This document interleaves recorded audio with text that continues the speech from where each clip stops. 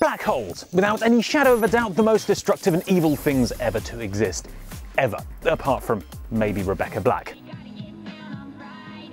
It is Friday after all. They consume everything that strays too close with an appetite so voracious, even light itself can't escape. Delicious light. But what happens when a black hole fills up? What happens when it's had enough to eat? Well, that's making a big assumption, since we have absolutely no idea what happens inside or after a black hole. But it seems that scientists have witnessed what appears to be the first time a full black hole has taken a nap. The supermassive object at the centre of the Constructor Galaxy lies 11 million light-years away and sits at an impressive 5 million solar masses, so it has a pretty big appetite and has been the subject of study by researchers using the Chandra space telescope, who in 2003 watched the guzzler eat a vast amount of mass from the rich star-forming galactic matter around it, which is what black holes are supposed to do.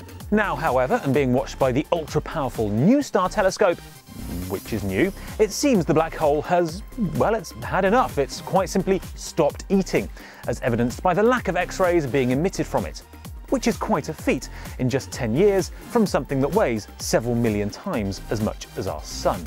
It's not known why the hole has stopped, whether it really is full or some other forces are at work, but it'll now be the subject of intense study to see if it wakes up.